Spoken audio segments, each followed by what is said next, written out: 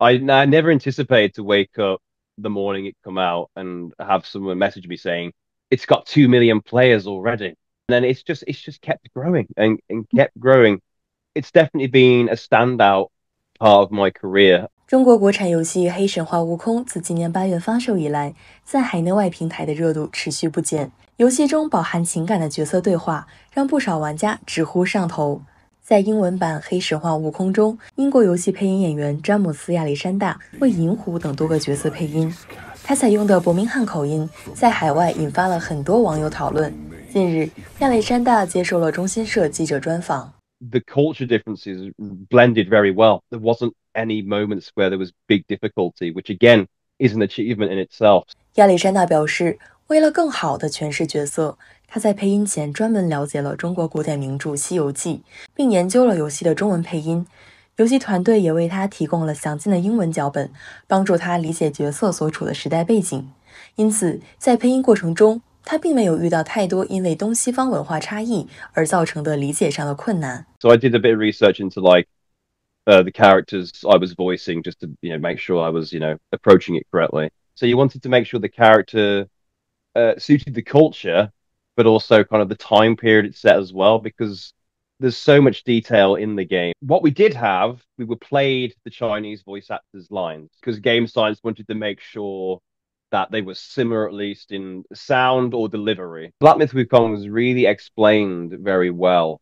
It wasn't like usually you do get things that are lost in translation a bit, and you get a bit confused. And you're like, oh, I don't understand what that means because like ways of talking, but it was really in detail how the lines were written. They were translated really well. 亚历山大不仅是配音者，也是这部游戏的忠实玩家。在他看来，《黑神话：悟空》中充满各种中国元素，对于海外玩家很有吸引力。同时又将西方流行的游戏玩法融入其中，这种东方文化与西方游戏技术的融合，是这部游戏走红海外的重要因素之一。I'm playing it at the moment. I think what a really big selling point is the fact that it's got a really mature and say respectful approach to the story itself. There's not really been a game that has followed Journey to the West so in depth. For people who aren't familiar with Wukong, seeing a monkey man is like, oh, that's interesting. Monkey man, and you see these dragons, giant gods, and all these crazy characters. You're like, okay, this is more like. But I also think it's a very accessible game.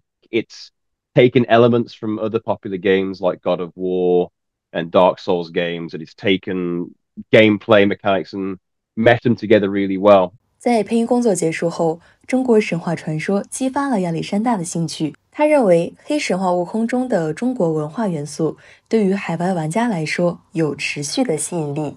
If you don't come away from the game wanting to at least learn a bit more, you don't have to become like an expert on Chinese culture, but I feel like when you play it, me personally, I've definitely playing it, I'm like, I'd love to know more about this story. This has definitely got me to be more like, I want to look more into it because there's so much in the game that you hear about, like Yao Guai. I'm like, hey, let's look into Yao Guais. Let's see what that's all about.